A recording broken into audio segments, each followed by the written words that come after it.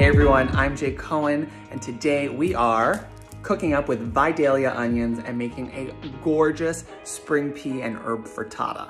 All we're going to need are our gorgeous Vidalia onions, some goat cheese, a bunch of herbs. You could use whatever you have on hand. Today I'm using mint, chives, and thyme.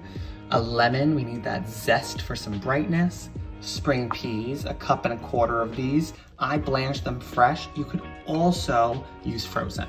100%, this is a completely customizable recipe to whatever you have in your fridge, and 8 eggs.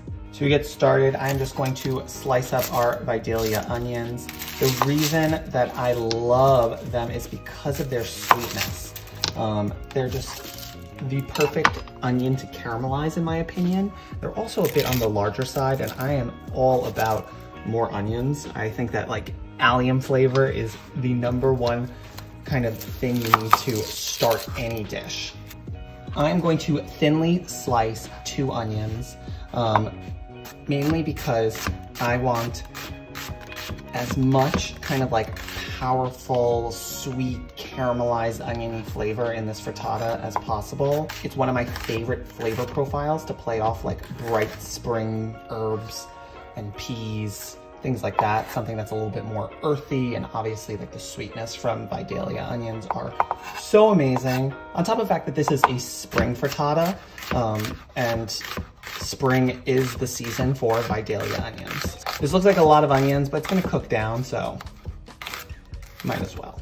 And if you are someone who might be a little bit more sensitive to onion flavor, I'd still cook down 2 onions and then just pull some out to reserve for another use. I love to have kind of like a container of caramelized onions in the fridge at all times.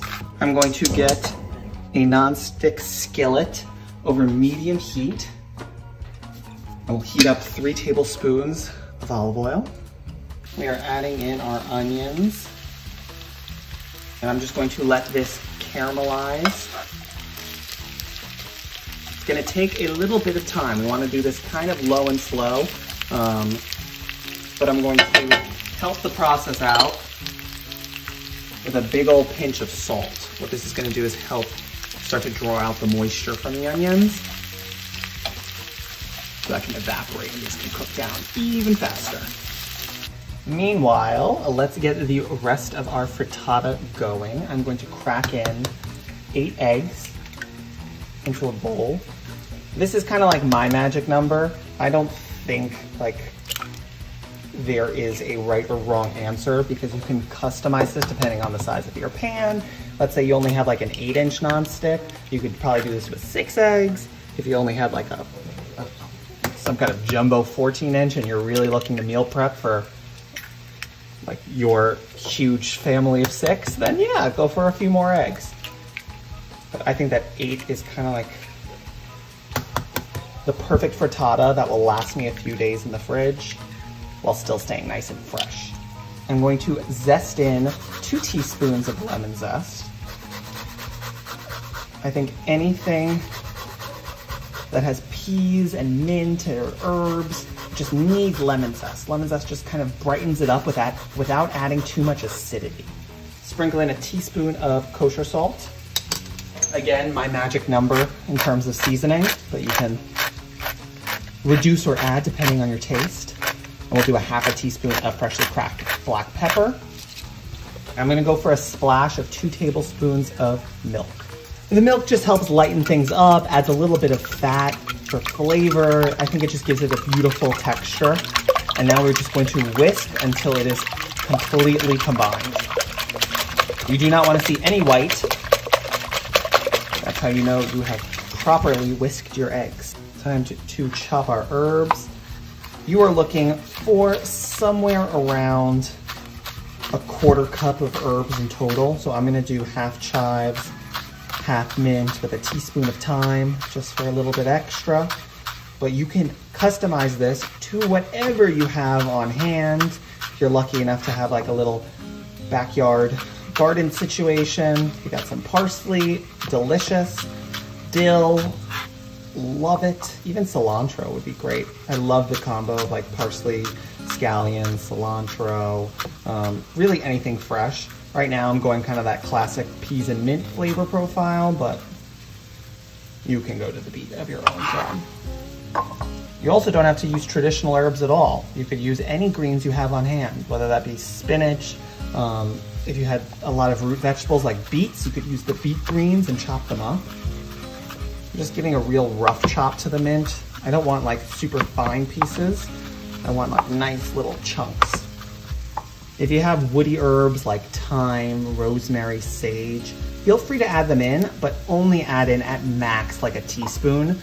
These are just flavor profiles that are relatively powerful, and we do not want this whole frittata to taste like, I don't know, the earth. We want it to have a little bit of that kind of woodsy flavor, but we don't want it to completely overpower the peas and the goat cheese. And I'm gonna add this right into our egg mixture. Just give that a little whisk in, incorporate, and this is ready. And I bet you thought I was lying when I said they're going to cook down. Look how beautifully caramelized they are. This only took 20 to 25 minutes over medium heat. You get that gorgeous color and that jammy consistency. This is why I love using Vidalia onions for this frittata. So to this, I'm gonna add in our sweet peas, 1.25 cups. So I'm really just looking to warm them through before we add in our eggs. I'm gonna bump up the temperature to medium-high heat just because we're about to add in our egg mixture and I wanna make sure it's set. Pour it in.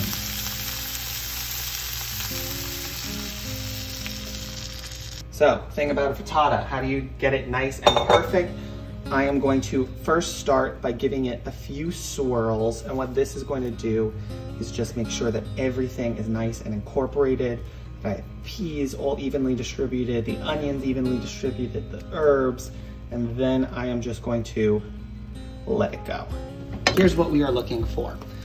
I want to begin to see the edges set and get golden. Once that happens, which is only gonna take about 2 to 3 minutes, we're gonna stud it with goat cheese and finish it in the oven. 4 ounces of goat cheese I think is absolutely perfect.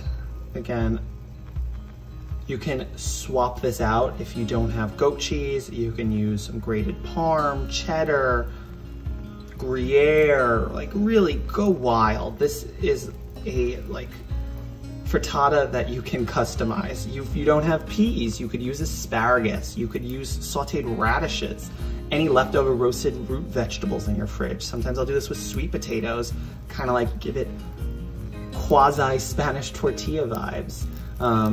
This is kind of my favorite thing about frittatas, that I can just be this vessel for leftovers.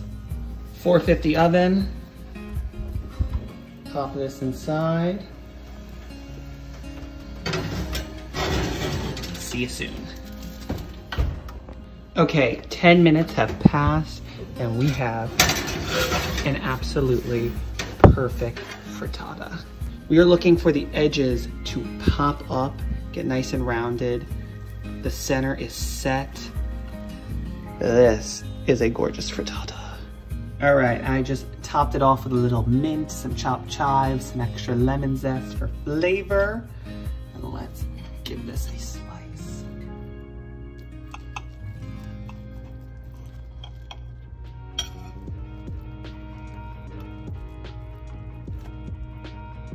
Look how beautiful. Look at that cross section, the peas, the goat cheese, the herbs, gorgeous.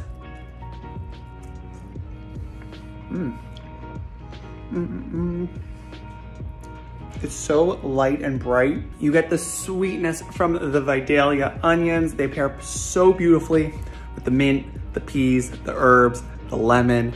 This is all about spring produce right now. Down in southern Georgia, Vidalia onions are like at peak ripeness. Same thing with these gorgeous peas I got, with the herbs that are coming in. This is the time to make this frittata. If you want the recipe, you could head to thefeedfeed.com. A huge thanks to Vidalia Onions for giving us such great product to work with, and I'll see you next time.